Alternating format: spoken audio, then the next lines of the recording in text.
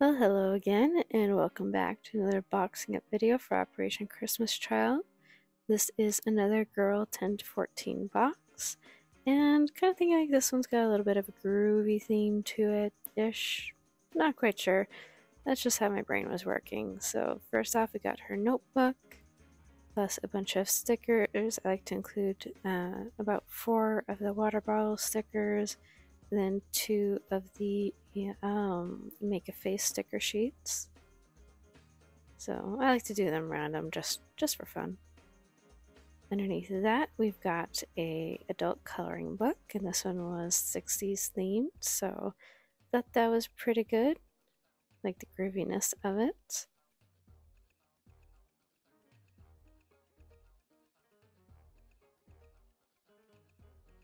Moving along, we've got her doll, and this is one of the Sparkle Girls dolls that I found at a Dollarama from time to time.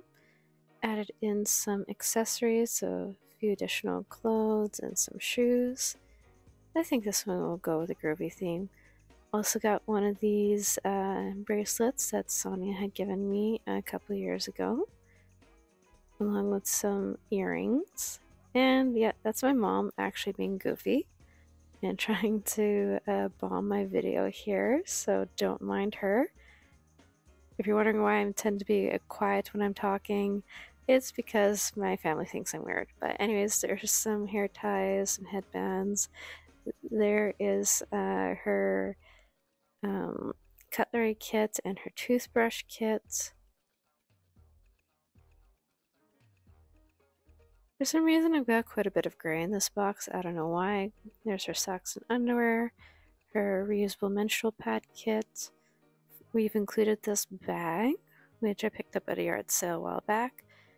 And moving along quickly, my mom was still poking around. This is the bead kit, so I've included some embroidery floss, as well as some wooden beads. We've got the math kits and the colored pencils, some markers. Also included her school kits.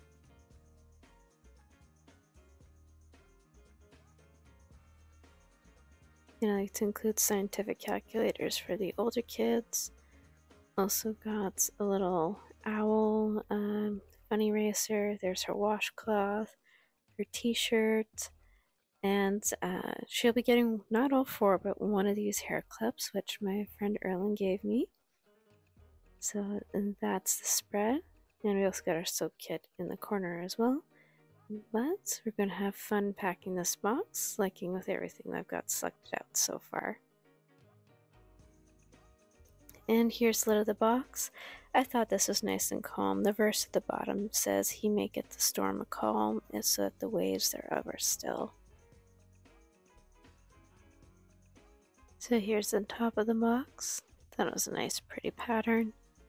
On the sides of the box, just to cover up some of the stickers, I did use some of the tie-dye duct tape again, just for the sides. I thought the colors went well with the rest of the pattern on the box. But we've got our first layer in, so I've got the doll kit without the doll. I had to squish it in a little bit, so this box is roughly the length of a Go box, but it is wider, so that's nice.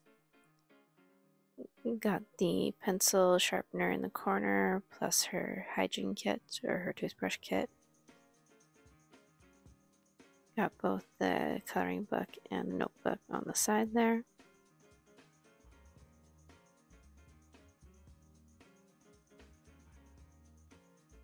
And one thing I like about boxes with detached lids is that with a detached lid, you actually have a little bit more leeway on how stuffed your box can get.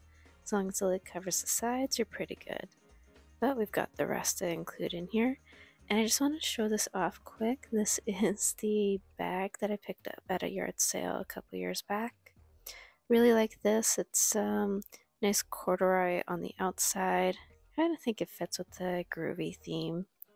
Nice and big, so maybe she can use this bag to carry her box home in. This is the bulkiest item, so it's the one that's going to be creating the most challenge. So for here's our first attempt at the next layer of our box.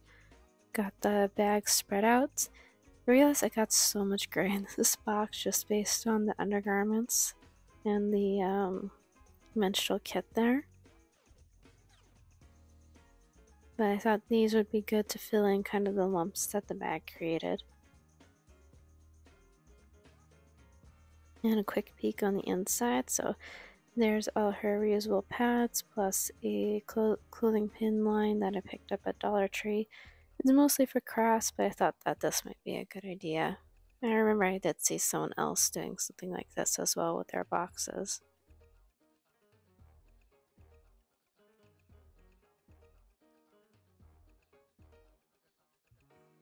Alright, there is our next layer. I did have to rework the bag a little bit. Actually, no, at this point I didn't rework the bag yet, but we are going to be reworking it. Spoiler alert. Got her colored pencils, the t-shirt, the pencil kit. There's her bead kit. Got the doll and the hair clip in the back there. And also fighting with the straps. Still got some stuff that I missed here.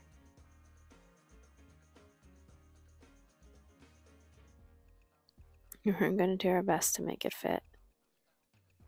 And after all that, same 3 items from the previous girl box that I didn't get to fit in.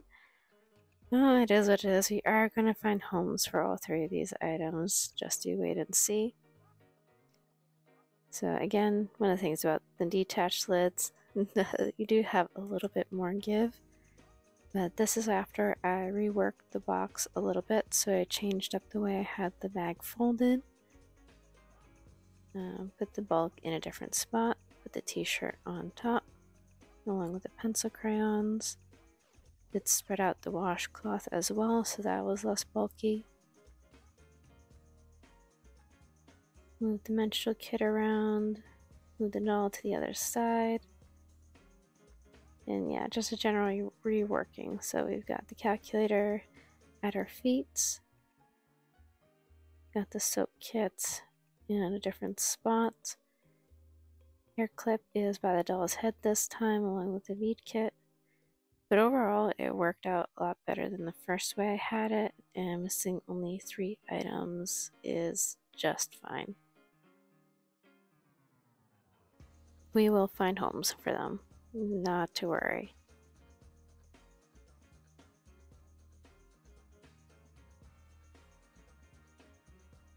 Now, because I did take out the math kit, I went back into my stash and pulled out one of the flat compasses that I have. I really like these things. So you can make a whole bunch of different circle designs, plus it's got some suggested patterns for them on how to use it. I do wish that I had a little bit more writing than English on it, like French or Spanish, but that's okay, at least it's got the pictures. But these are a good alternative to the bulky math sets and the compasses. Also found this little notebook which goes with her owl bracelet and eraser. And that's that. So I managed to tuck these in the sides as well. And this is the final box. Close the lid. As you can see, there's still some squish, and if I lift it up, the lid does still cover a good chunk of the box. So happy with that. But yeah, one of the things with shoe boxes is definitely don't be afraid to rework things, and if you leave something out, that is okay. But thanks guys for watching. I hope this inspired you a little bit. Have fun packing your shoe boxes and stay blessed. Bye.